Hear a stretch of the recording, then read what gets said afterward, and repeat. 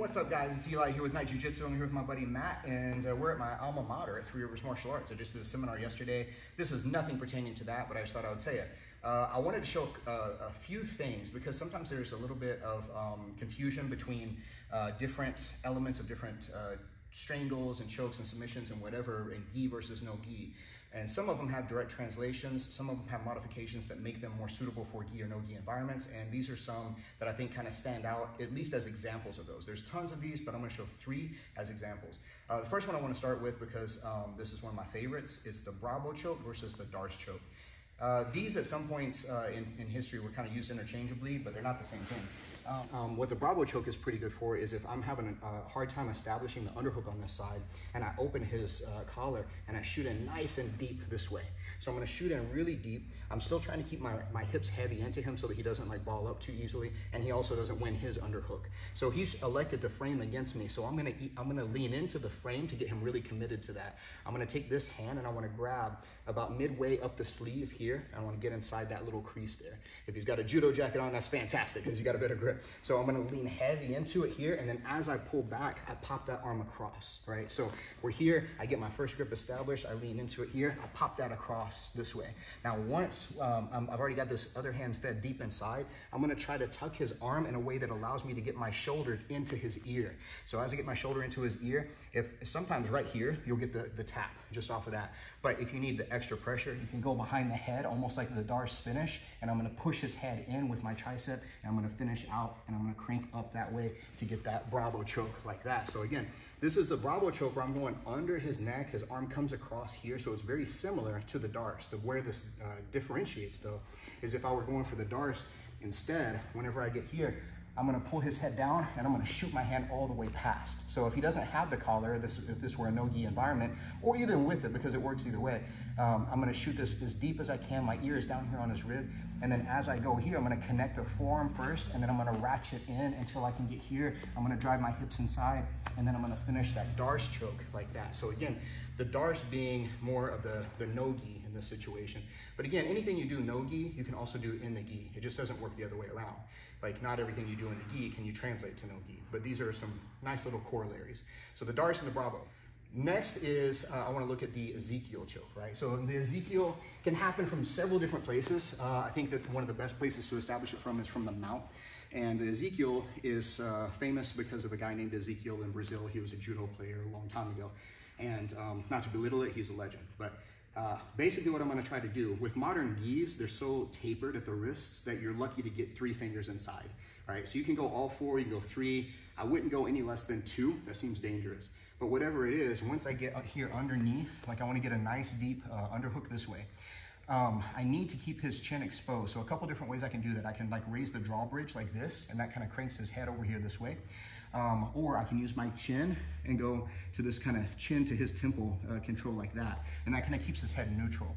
So this also keeps him from looking at what I'm doing underneath here. So what I want to look to do is I want to take my free hand and I want to grab the fingers inside, and then I'm going to slide both of these hands over across his neck.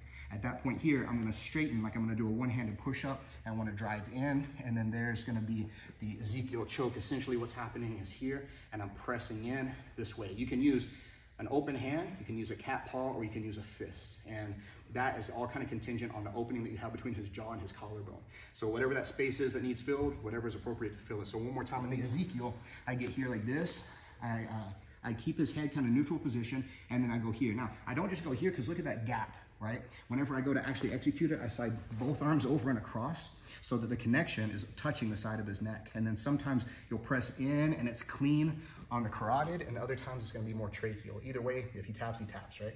So that, how do we do that no-gi then? You can do kind of a folded arm version, but the version I like a lot in the no-gi section of it is the punch choke. Right? Now the punch choke from here can come in a few different ways. I'm gonna use the same kind of like chin to his temple kind of control like this to keep his head neutral position. And instead of grabbing my wrist any kind of way first and then inserting it, I'm gonna insert and then grab. So I'm gonna make my little cat paw here again, and I wanna punch all the way through and across so that I feel this karate chop portion of my hand here on his carotid, right? When I feel that, I'm gonna grab, my bottom arm is gonna grab my forearm here, and then I'm gonna punch the rest of the way. So again, this time, I'm coming on the outside and I'm closing that space right there. There's obviously no gi necessary for this variation of this punch choke, as opposed to the Ezekiel choke, where I can come in and hold the sleeve here. One may be more powerful than the other. I would tend to say the Ezekiel with the gi is going to be more powerful, but the punch choke is also very effective, if not for a submission itself, but also to get a good reaction off of him, to maybe raise his arms, and then you can start chaining and combining together threats based on his reaction, right? The neckties now, right? So this one is interesting because we have the Peruvian necktie, which is one of the most famous neckties, and we'll look at that. That's the no gi version, and then we'll also look at the corollary using the gi. And I like to use the skirt portion personally on this. And whenever I saw Yarden, I believe her last name is pronounced Gerbi. She's an Israeli judoka, and she was excellent at this. And she's the one who really like changed my mind about it like years back. So first, let's switch sides if you don't mind. What I want to look to do, if I'm gonna go for the Peruvian necktie, and this would be the no gi version, right, is where I'm gonna shoot underneath and across. So I'm gonna start it similar to how I would start a Darce or an Anaconda, depending on the angle that I'm coming in at. But generally, it's gonna be more toward his trap. And I wanna get a combo grip underneath. Now, once again, it's I don't want to be too necessarily prescriptive about this. I could do it just from here, almost like a guillotine grip. You could also do it with an S grip here. You could also do it with a grip this way, where you're gable gripping the two hands, almost like you're going to do a Darce choke. This is a pretty powerful grip here. So what I'm doing is I'm inserting my hand by his lat, coming out by his neck. I want to go palm to palm over here. You can even go S grip over here, depending on the wrist flexibility. And once you get here, now I'm gonna start to drive toward his butt, right? What the reaction is gonna be, because I'm trying to drive him toward his butt, is he typically is gonna drive back and oppose my energy that way. So I'm gonna step over his head here this way, and then as I start to hop up to my leg, step over his body this way here. And now from there, I push my heels away and I pull through his neck, and it's a really nasty kind of necktie. Trying to be as loose as possible because I have to talk while I'm doing this. I don't want his head to pop off. But once we get there, whether it's an S grip or whether it's a palm-to-palm grip, and my legs are around and I'm pulling through that hole here like this. So one more time on this Peruvian necktie here, I get my hands together over on the side of his neck here, either gable or S grip. I want to start to post my leg and drive forward. That leg is going to go hamstring to the back of his head. Once that happens, I hop up one, step over two, over his back. I press my heels away and I pull through his neck that direction. To make matters even worse, when we look at the gi version of this choke, it's really nasty. So the way this is going to work though is if Matt's turtled up here like this, I at some point have removed my lapel, or I'm sorry, my skirt from my gi, and from here I want to open and I'm going to punch this through by his neck here. When I punch it through, I'm actually passing it to my other hand that's coming in by his lat. Right? So once we get that here this way, and I'm gonna start to drive again, just like I did before. I start to drive in and then I step over the head. And one more time, I sit down and out. And now it's just a matter of pulling on both sides of the gi here.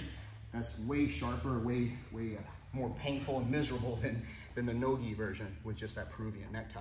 So that here, where I'm sliding this through, passing it to my other hand, stepping over the head here. I like to grab the top side of the gi as well whenever we finish the strangle, and that other leg over the back. So again, I'm strangling him with this part of the material straight through his neck. It's really miserable, but those are closely related because they're entering similar ways. They're still collecting up in that kind of kata region here, right? And so it has elements of a head and arm choke, has elements of a guillotine, and it has the assistance of the legs over the back and neck, so it's a miserable choke. Those three here, I think obviously those are not the only three that this happens. There's dozens and hundreds of these kind of submissions where you have a gi variation and you have a no gi variation. And these are, I think, good illustrations of how those things kind of work and complement each other. So I don't want to necessarily try to force a no gi variation when I have the weapon of the gi, if that's what's within the confines of the rules.